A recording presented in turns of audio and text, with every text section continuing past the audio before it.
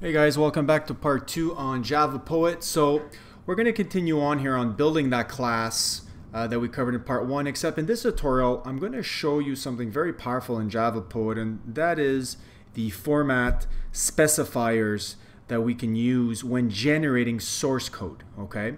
And I'll also throw in a couple of other specs in there. So if we take a look at example B and we run this, we'll take a look at what it generates. And what it generates is pretty much the same thing as the last example, except I have added a couple of more things. So I have another instance variable here, departure for departure airport. I have the time of departure here as a local date time.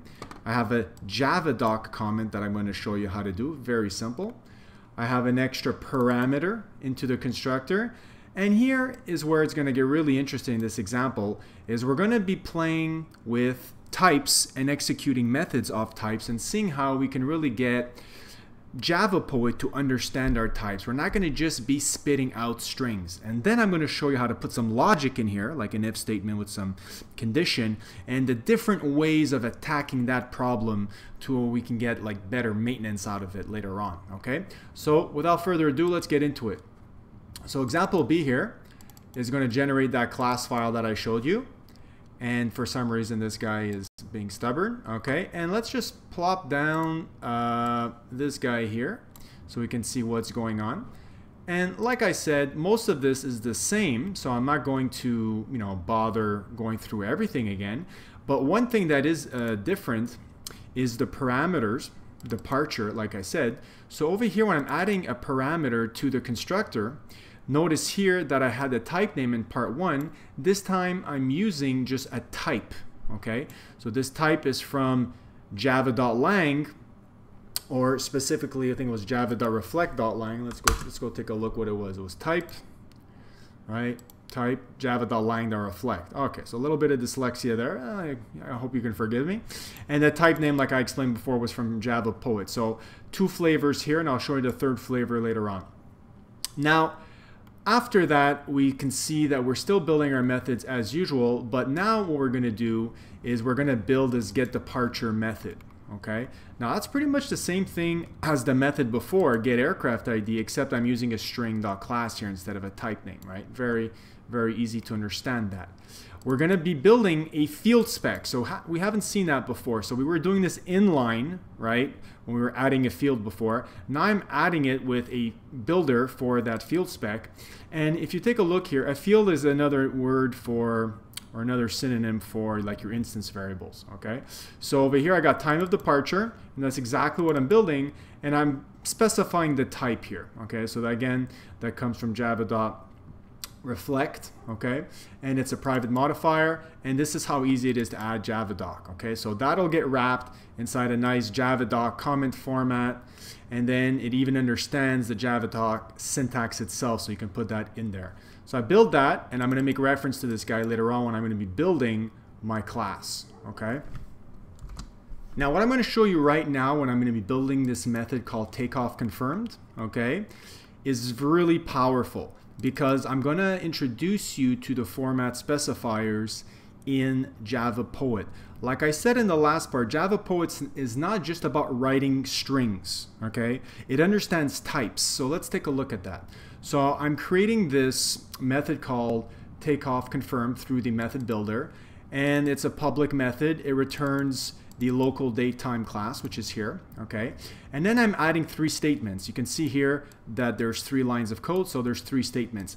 And if you stick around, I'm going to show you how to make this even better in a second, okay? So you'll notice here I just didn't use a string. I said this dot, and now we have these special format symbols, right? The $sign symbols. Now this is pretty much akin to, let's say, string.format, where you have your placeholders like, let's say, %d, %s, %f, all that kind of stuff. It's similar to that, but it's not compatible with that, okay? So you just got to know about 4 of these, and I'm going to show you these in this tutorial. And with that, you're going to have lots of power to generate the kind of source code that you want in a type safer way, okay? So because I have 2 $sign variables, I'm going to have 2 places to populate those on the right hand side. It works the same way as string.format. Okay, there's really no magic there. It's a variable list on the right. On the left, you've got your format that you're specifying. So this %n means a named variable. So you've already have this as a reference, right? Type of departure field. That's the field spec that I did before, and the field spec was making reference to this guy, right? So by name, it's going to use the name type of departure, and it's going to just stick it in there. So basically what that does is it does this part over here, okay? Then you have $t. Now $t is where you're going to have a lot of fun, right? Because $t is where you're dealing with types. And T for type can access any type. And this is where you want to plop in here your local datetime class, okay? And now you can execute methods off it, right? Let's say .now. So this will generate this code down here. Now, if you made a mistake, you're going to get a compilation error, which is nice. So it's not just a dumb string there. So it adds the semicolon and the indentation and all of that. So you can really have lots of fun with $t. You can imagine all the use cases, right? Now, I'm going to use the $t again here, and this time I'm going to use it with the system class because I want to do system.out.println, so then I tack on the out.println there. Now, I could put the string in here specifically or explicitly, but if I do that, then I have to escape the double quotes, okay? So that'll get ugly, and that's really where $s for string comes in. I specify the string here, and it'll handle the escaping for me. And again, the semicolon's taken care of and the indentation. And over here, I use the $n again, right? So I make reference to this named type over here, and voila, it'll get done for me. So very simply, by using $n, T, and $s, you can get a lot of cool stuff done. Once I build that, I have everything built for my method takeoff confirmed, and I can then add it to my TypeSpec, which in this case is my class, right? Which I showed you in the last example.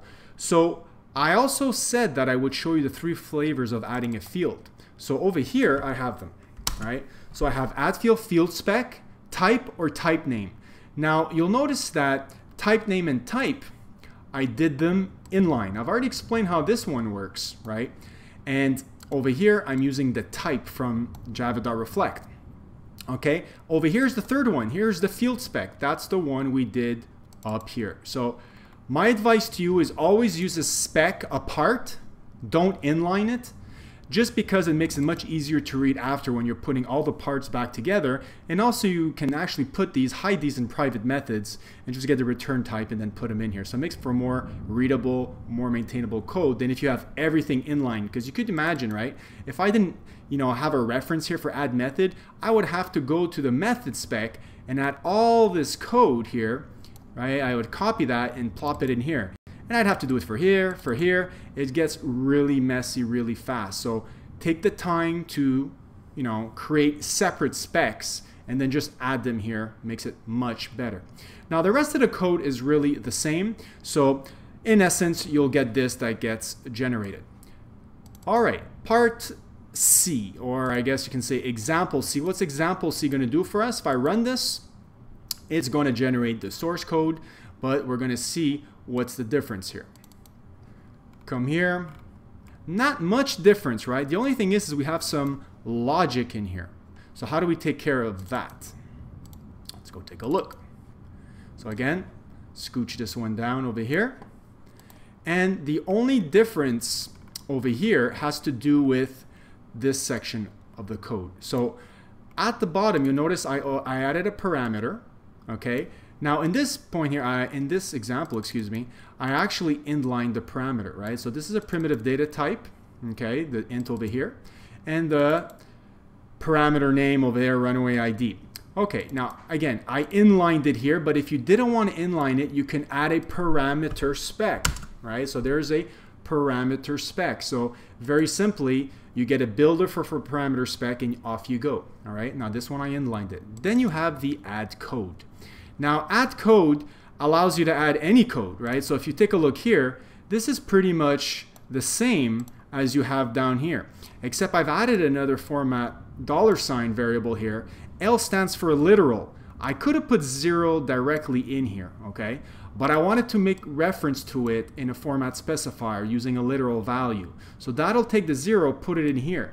It's also very powerful because I could use a variable name here instead. So whatever that variable holds, whatever value, let's say you were looping through some iteration 0 to 1,000 or something like that, that variable would populate this string value over here, so you wouldn't have to repeat yourself or hard code any values in there.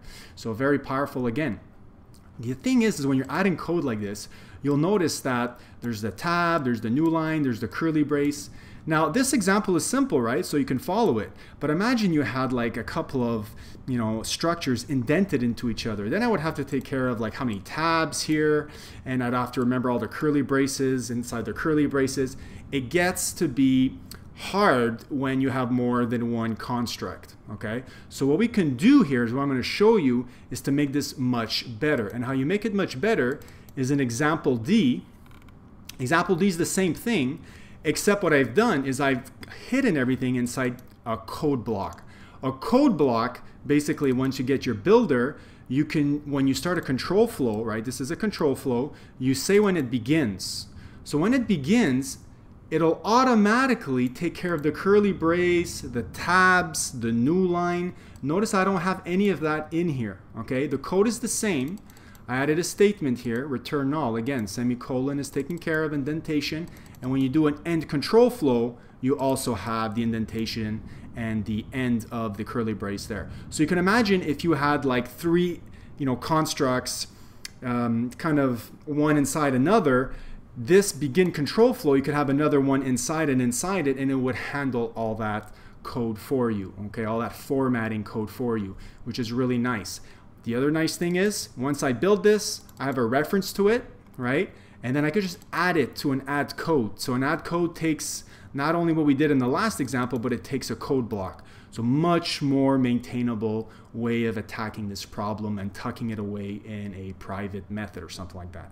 Now, I am pretty much gonna, end the series, just a 2-part series on JavaPoet here.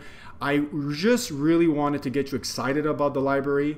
It could do basically anything that you want. I've actually used it to be able to create, let's say, I created a custom Maven plugin, which I actually have a tutorial on. And in there, I use JavaPoet to actually go in there and create a dynamic enum for me, okay? So if you want, you can actually go take a look at that code. I've broken it up into private methods so you can actually see, how it reads much better than just putting everything in one big method. That's a big no-no in my book, okay? So you can actually check that out. And if you actually go to, my YouTube channel here, the example in there in Maven 3, write a custom plugin, I actually show you how to do that, but in that, in my YouTube channel as well, you'll notice that there is another tutorial called JavaFX switching scenes dynamically. And this one here, if you go take a look, you'll notice that in there's a class, if you go take a look at the source code, which you can get access to in the description, there's a class called enum generator, and again, it uses JavaPoet. So in there, you'll see how I'm adding a basically a dynamic enum, and I'm breaking it up all into private methods. And again, this is just about creating an enum and dynamically populating it with variables and stuff like that. So you can take a look at that code to see a real-life example on how to use JavaPoet. And one last thing left to cover in this tutorial is really the dependency that you need in your pom.xml file if you're using, say, Maven, right? And that's just this guy here, com.squareup. The last version is 1.80, and also you can actually visit the GitHub there. They got some nice examples and also all the source code and tests that you could learn from. Hope you find that very useful, and hope you'll be integrating that in your future projects, guys. So hopefully got you excited enough to learn the rest on your own and how it applies to your use cases. Until next time, guys, thanks a lot.